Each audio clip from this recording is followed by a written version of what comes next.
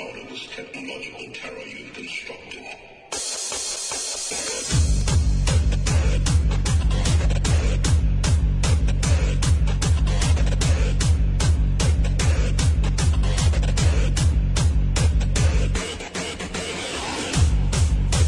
Hey YouTube, Krennic here, and I'm back with another review for you.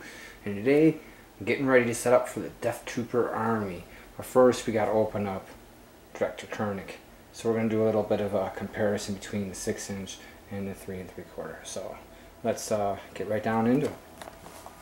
This is this packaging. It's pretty cool.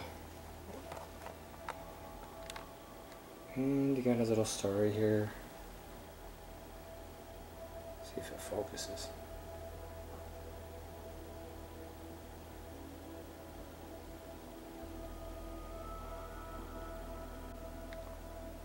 Alright, I got them out of their packages. They're looking good, looking good. Check that out. Side by side. Looks awesome. First, I want to check out the code. I put it in. And we got kaboom! Death Star Strike. So, I don't know if these codes work. If you want to check it out, but there it is. Oh, yeah, let's check it. Closer look at these guys. Oh, look at that, he fell. He comes with a huge, ridiculous cannon. I'm not even going to waste my time talking about it. But, here we go. Now, he looks really nice. He's got a good sculpt,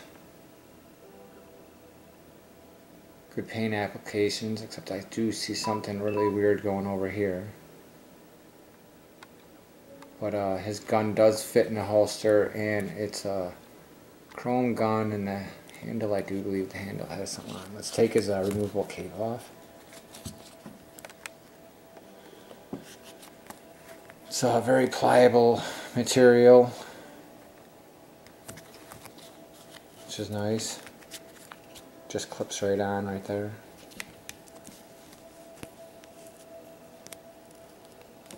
And let's take a little better look at his gun.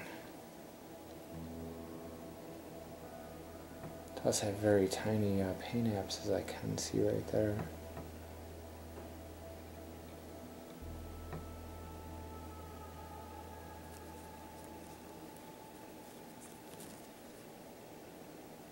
It's got a lot of little different paint going on there.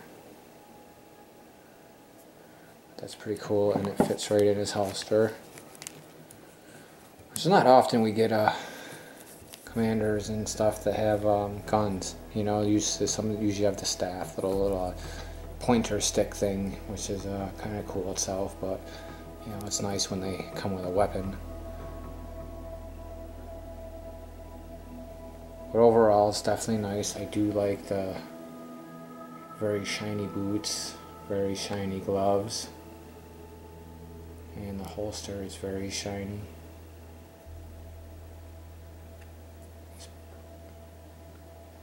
It's got some nice wrinkles in the pants and in the arms and sleeves. Really, overall, I think it's a pretty cool figure to add to the collection. Definitely. And then him, he's superior in all ways, of course. If that'll focus, there we go.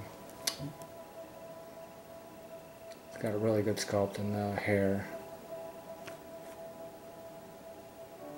Definitely looks much more like him in the movie.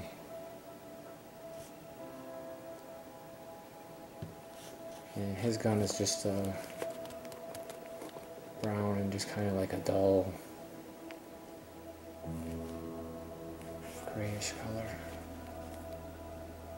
And his boots are definitely shiny, and belt and gloves too. It's got some nice texture too, as you can see on the top of the pants. But overall, these are two really nice figures, and yeah, his cape is reversible too.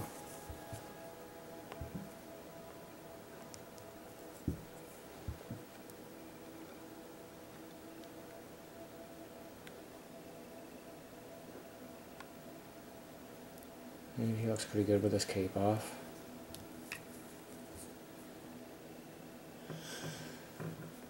Alright, I want to thank you all for watching and checking this video out. And stay tuned and get ready, because in the next video I am going to do the Death Troopers, so we can set them up here with Director Krennic. And it should be a really good video. So I want to thank you all for tuning in, and I'll catch you guys in the next video. Take care, all.